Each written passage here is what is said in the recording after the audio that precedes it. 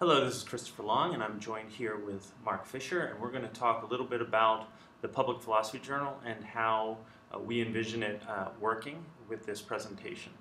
So it begins with an account of traditional journals.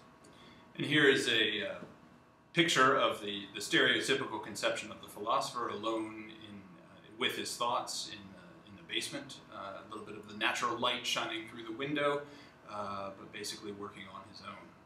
So we see an analogy with the way traditional publishing often happens. It is often by invitation only, or if there's a submission, the work is done largely in isolation, and we're thinking about ways of opening it up.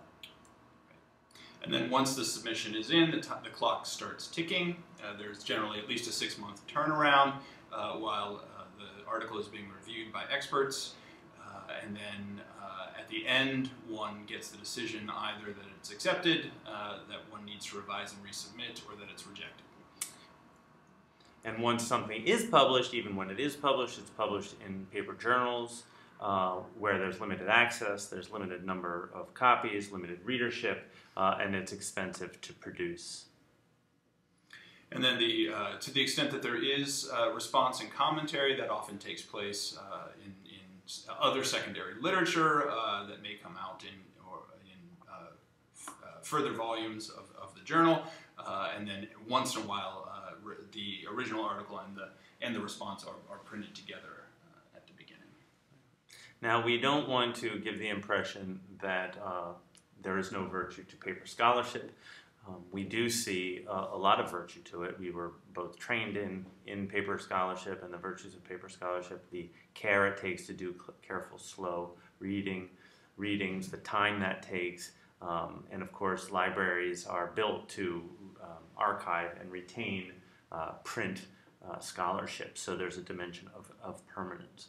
But even so, we are trying to develop a model that pulls these virtues of paper scholarship together with digital scholarship, and that is why we have begun to work on the Public Philosophy Journal. And one of the guiding ideas behind the Public Philosophy Journal is, as you see in this quote from Clay Shirky, that filter then publish whatever its advantages rested on a scarcity of media that is a thing of the past. So we're buying into this idea of the publish then filter method, and we think that that is a good way to get ideas out as quickly as possible and to have them worked on by a community of people working on similar issues. So one of the things that we're thinking about is how this whole process is going to work. And so Mark's going to give us a kind of a bird's eye view now, and then we'll go through it piece by piece. Right. So we can think of the ecosystem as sort of beginning with thoughts about the various paths into the Public Philosophy Journal, and then amplifying the content that we see there, generating feeds of various sorts, which will kick them into a review process, and then we'll have open peer review and ways of reviewing reviewers, and then either from there the articles will be published or they'll be kicked into a developmental writing process, and then from there, again, either published or cultivated in other sorts of ways through open public dialogue that potentially will produce further work that will feed back into the ecosystem. So let's look at the various paths into the Public Philosophy Journal. We're envisioning 3 basic paths. One is, of course, the traditional submission model, where people will be able to submit papers that are related to issues of public concern to the journal itself. We will also sometimes invite papers on specific themes, but the main path into the Public Philosophy Journal will be through our process of web curation. And the idea is that people should be able to publish their work anywhere on the web, and our computers should be able to read those posts and deliver them to us in the community using software like Press Forward to curate interesting conversations from around the web. We also know that we have a community of people in the Public Philosophy Network who are doing interesting work, so we'll be listening to the work that those people are doing as well. And once they are brought into the Public Philosophy Journal will work to amplify those links and in the feeds that we develop. Right. We'll generate daily feeds where the various links that we have discovered through Press Forward or some other similar web reading device will push out links to the community that community members will then have the opportunity to review, to like or dislike, and vote them up into what would then be a weekly feed, and then the best of the weekly feeds would then feed into a monthly feed.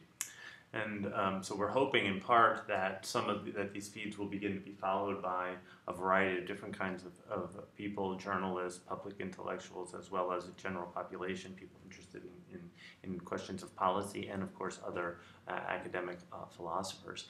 The process then will move into a kind of a review process, a peer review process, and we envision this as open peer review, and that is to say that we will be inviting people with relevant expertise to review work that has been curated and amplified through the Public Philosophy Journal process, and they will be reviewing it with an eye toward all the academic standards that we usually have with regard to publications. But we're envisioning sort of two phases. That is to say, there'll be this official review process, which is an open review process, that reviewers will be able to annotate the text and bring comments to bear on the text, and at a certain point those expert reviewers will be revealed to the author as well as the general public. But even during that time, the rest of the people reading these articles on the web will be able to make comments and add comments just like they would on a podcast. And that same open peer review process will be used also for articles that are just submitted by authors or for invited articles as well. So, and part of the point of this is to cultivate the values of open public scholarly deliberation. And we'll be working on a policy for public deliberation with the Center for Democratic Deliberation here at Penn State. This journal is a collaborative endeavor with us at Penn State and those working in Matrix and in the philosophy department at Michigan State University. So there's a collaboration involved in this process as well. And coming out of that review process, it may be that it's determined at that point that the article is ready to be published, and it'll be sent directly into the Journal of Public Philosophy. In other cases, instead of a more traditional revise and resubmit process, what we have envisioned is a collaborative writing space where we can perhaps have aspects of mentoring, where we can have people working together to take articles that have been submitted and work them into stronger articles for publication in the journal.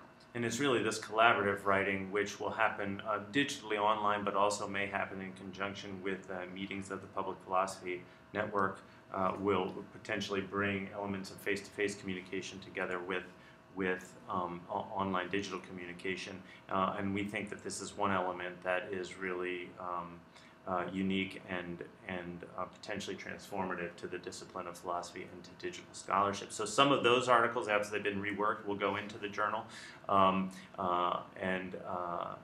will be published in that sense.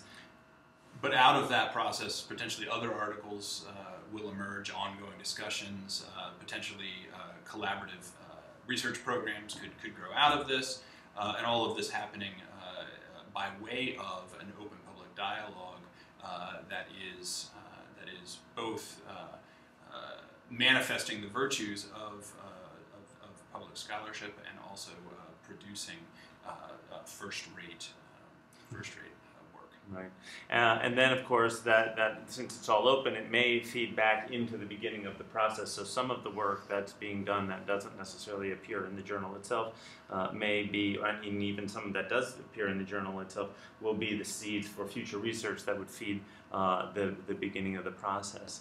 And so that would be kind of the whole cycle. One thing that we didn't mention when we were talking about the review process is that there will be a process by which reviewers themselves will be reviewed. Authors will have a chance to give feedback to reviewers, as well as the general public who are participating in the journal will be able to give feedback to reviewers. So reviewers will become credentialed through a process of the quality of their reviews, the credentials that they already bring with them in terms of the positions they hold in the publications that they've had, these traditional academic credentialing. We don't, however, want to be naive about the limits of such an undertaking, just as we didn't want to have too much of a caricature of the problems with paper scholarship. So we want to mention here a couple of issues about the limitations of digital scholarship. Yeah, community is hard. It's great to have plans to initiate these communal processes, but the work of getting people committed, getting people to give their time in a consistent and ongoing way is certainly a challenge. Exactly, and of course there's challenges of being public. There's challenges of untested elements of this technology and of cultivating the values we're trying to cultivate. And we don't yet quite have the analog of the public library in the digital realm. That there's a lot of work that's going into determining how we can catalog and archive these sorts of things. And so the ephemeral nature of digital publication is also something that we need to be thinking about. So that's how we envision the Public Philosophy Journal. We invite those of you who might be interested in helping us develop this journal to visit us at thepublicphilosophyjournal.org and to fill out the form that we have there under Participate that will give us your information, and we will be sure to contact you and invite you to help us develop what we hope is a very exciting new form of digital scholarship in philosophy.